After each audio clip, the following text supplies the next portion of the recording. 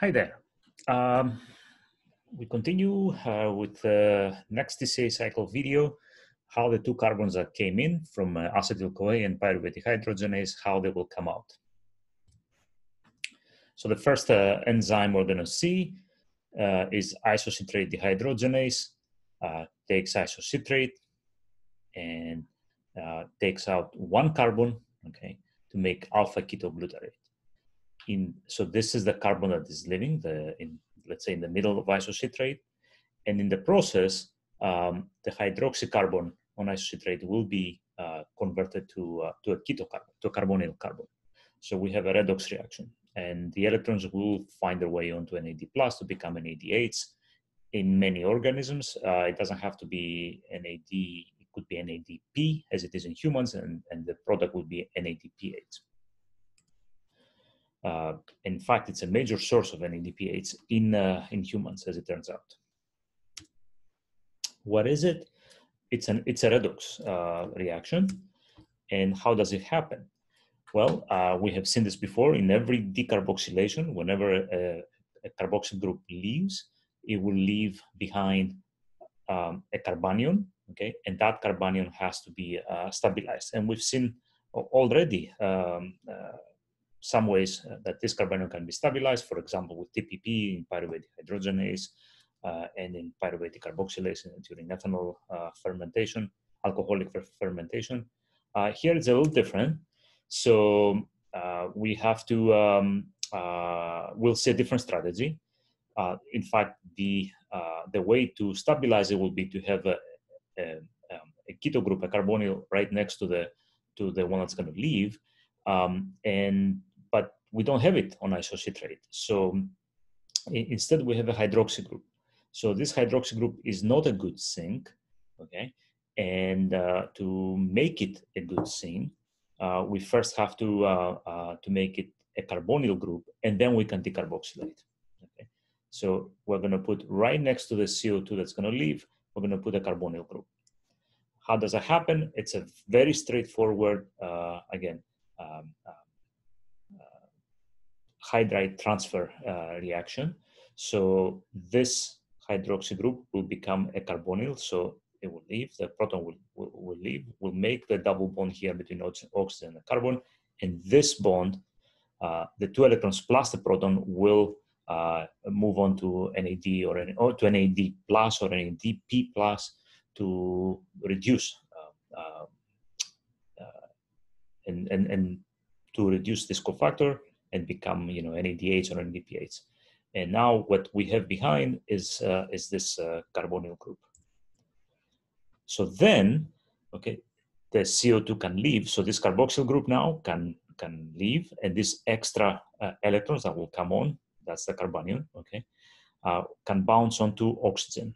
Okay, and this option was not available when it was just hydroxy group. So CO2 leaves, and of course it can bounce back out and pick up a proton, and now we have our product, okay, alpha ketoglutarate. Is the oxidation so we talked about the redox reaction, is it favorable? If we go back onto our scheme, we're using NADP, so we have a reduction, okay, the NADP or NAD plus becoming NADH or NADPH, and look where it is. Overall is somewhere here, okay? On average, it's going to be at minus 320, so it will be somewhere there. And we're going to couple this reaction with this one in reverse. Now, this one, for the most part, the E value is above, is more positive than the E value for the NAD reduction.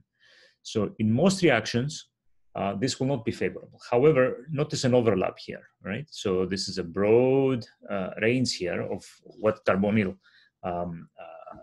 reductions look like in real life, depending on the surrounding environment, proteins and the R and the R plus here. So in fact, for alpha ketoglutarate to become, in the reaction, in the IDH reaction we're talking about, the E value is actually minus 0.38. So it's actually more negative than what we want, the reduction, which is an ND plus 188, so that's minus 320.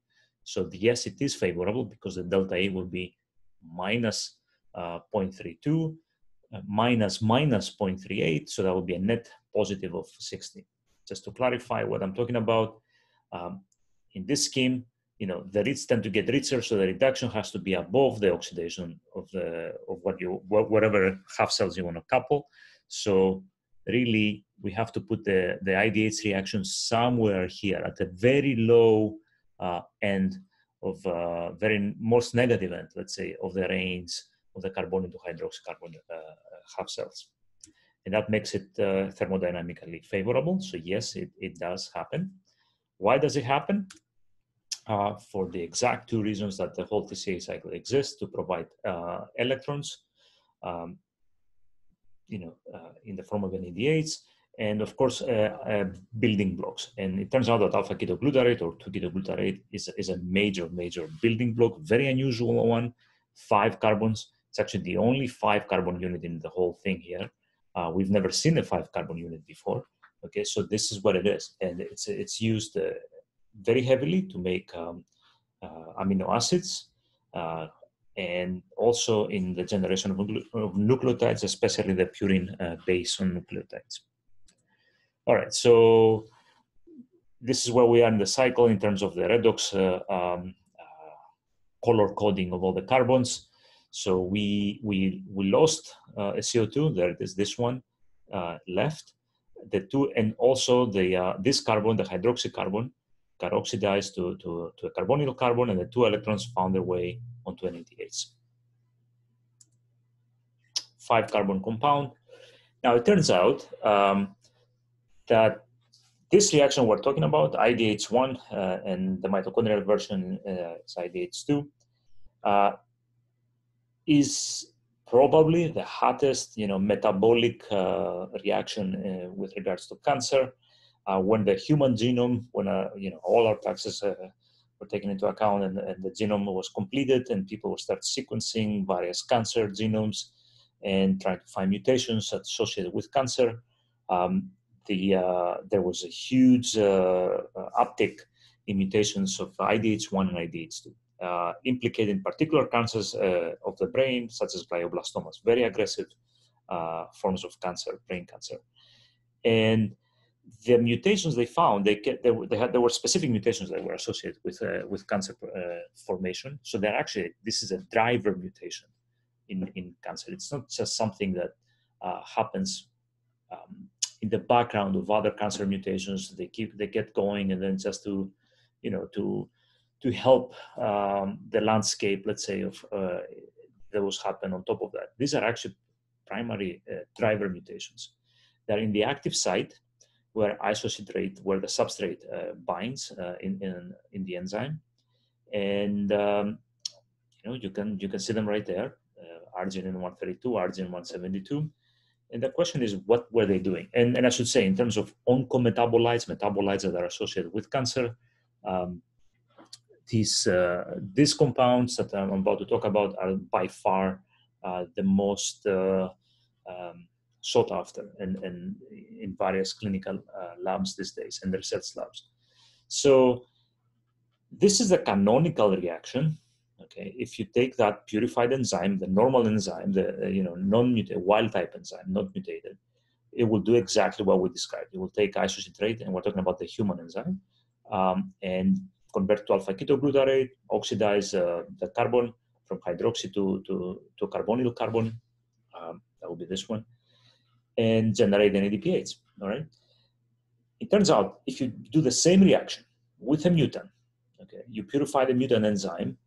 And what happens is actually uses alpha ketoglutarate as a substrate. Remember, the enzyme can bind both the reactant and the product. In this case, the product is actually the reactant, okay, with a mutant cancer-associated oncogenic mutation. Okay, that enzyme will take alpha ketoglutarate as a reactant and produce 2-hydroxyglutarate.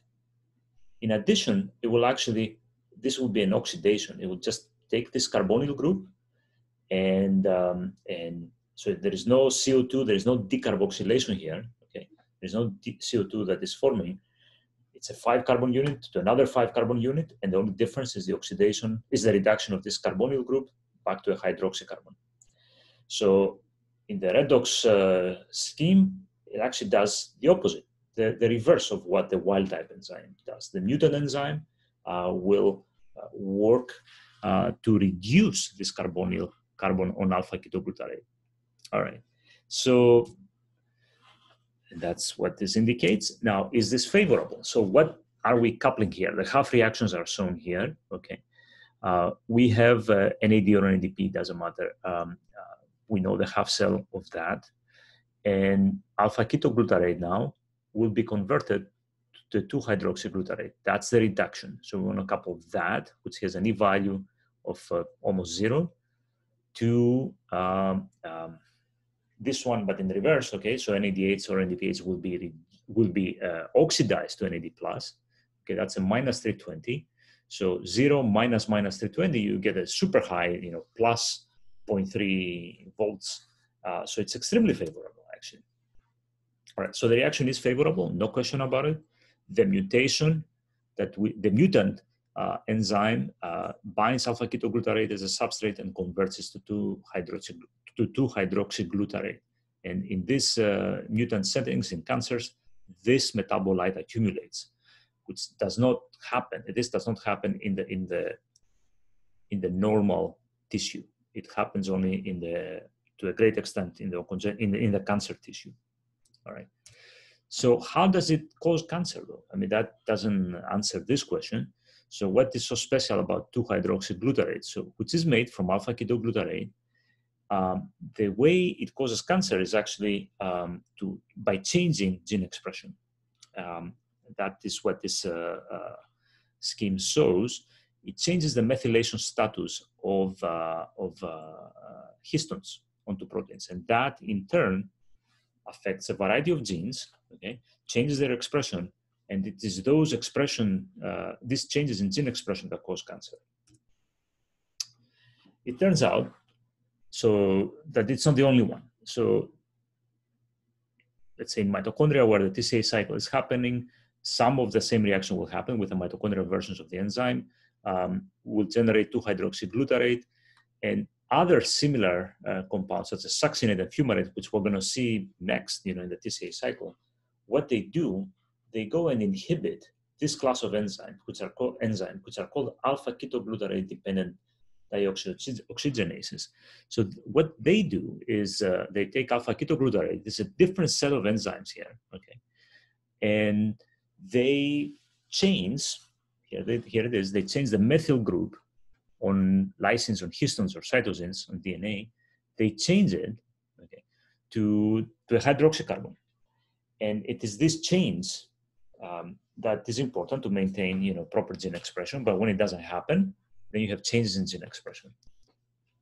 So these metabolites plus the normal succinate and fumarate that is generated in the TCA cycle is important to maintain. Plays a role in gene expression indirectly. This is a completely different things that we're talking about. Nothing to do with the TCA cycle. It goes in the nucleus. These metabolites they block this dioxygenases and change, okay, the expression pattern in the nucleus. So people who discovered this, we've seen already some of these names here. Craig Thompson and Luke Handley, and others in TACMAC, they formed a company several years ago to monitor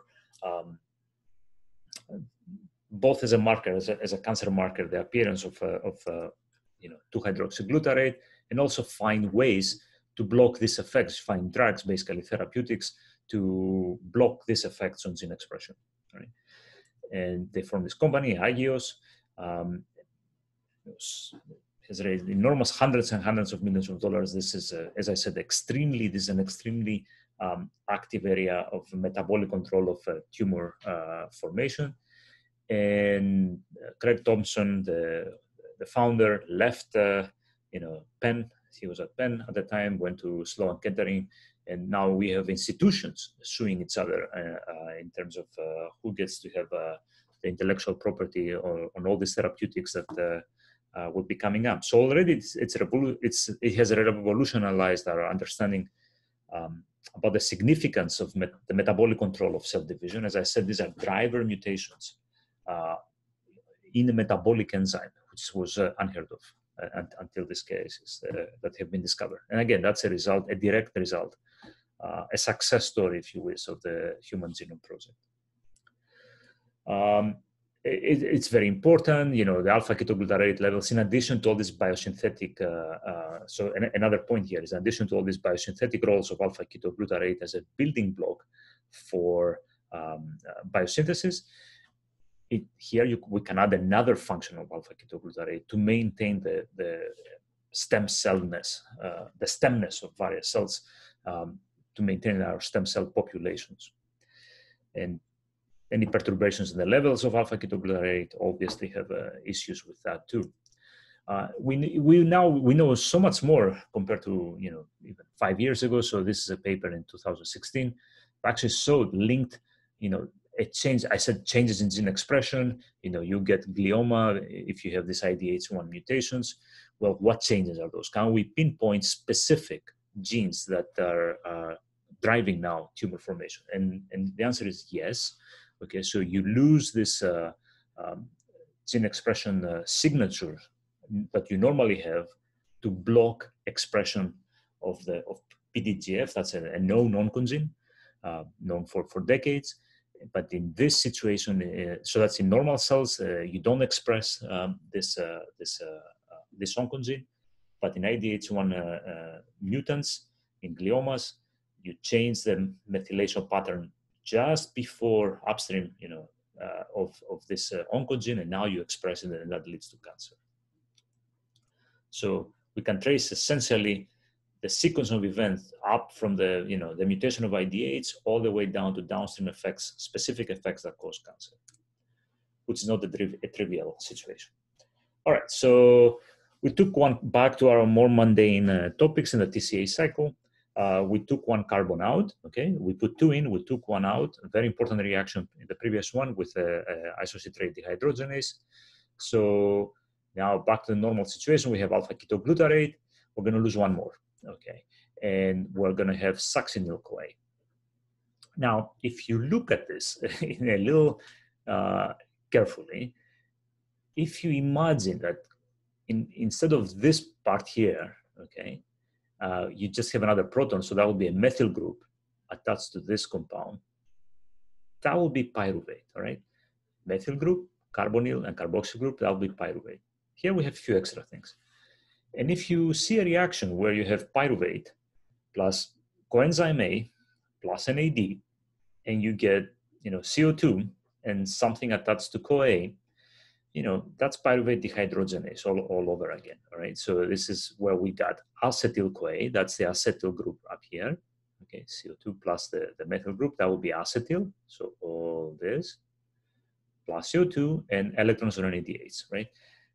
We just start with something bigger. We don't start with pyruvate, we start with alpha-ketoglutarate. That's the difference, right? Between this reaction, the alpha-ketoglutarate dehydrogenase, and pyruvate dehydrogenase. And it is a redox reaction, and it works in exactly the same way. In fact, it uses the same E3 part. Remember, this is a giant enzyme, pyruvate dehydrogenase, that has E1, E2, E3. So alpha-ketoglutarate dehydrogenase also has an E1, E2, and E3. In fact, the E3 is exactly the same. The E1 and E2 are very similar, okay, but not the same. They cannot, you cannot substitute one for the other for the 2 different reactions. So for pyruvate dehydrogenase, you have to use the pyruvate dehydrogenase in 1 and E2. For alpha-ketoglutarate dehydrogenase, you use the alpha-ketoglutarate dehydrogenase E1 and 2. And the answer is obvious why that is, because this is bigger, so the active site where this has to bind has to be bigger, okay, than the pyruvate binding site. But the actual mechanism is the same. So this is another illustration of life, hitting on something good, a nice module to do this chemistry, and then if it needs to do the exact same chemistry again, but with slight differences to accommodate different substrates, all it has to do is just tweak a little bit the active site, and everything works. Now, why is E3 the same, however? Well, if you go back to pyruvate dehydrogenase, what was the purpose of E3? The purpose of E3 was simply to reoxidize lipoic acid, right? So it doesn't see these substrates or anything. It just returns the lipoic acid to its oxidized form, which is the form that can work with the actual chemistry. So it doesn't need to be different. It can be the same. Okay, it doesn't see this bigger substrate. So that's a theme we're going to see over and over again. When the chemistry is exactly the same, but the compounds that are involved are a little different, are bigger or smaller, all the cell has to do is just to tweak it. So you tweak a successful strategy, and you don't reinvent it from scratch, usually. All right. Is it a favorable reaction? What do? We couple the reduction of NAD to NADH. We know the value by now. It's minus 0.32 volts. And we have this oxidation of alpha ketoglutarate to succinate, which is an extremely negative minus 0.67 volts. So of course it's extremely favorable. It's almost 350 plus 350 millivolts. So why do we do that? For the same reasons again. So we have electrons in the form of NADH came off, and succinyl-CoA, which is an activated now, it's a thioester, it's an activated 4-carbon unit, is also a key building block for porphyrins. If you ask what do porphyrins do, all your heme that carries oxygen, it's based on a porphyrin ring. How are we in the scheme? The 2 carbons are gone, but notice again that the 2 carbons that came in, which are highlighted in gray here, are still there.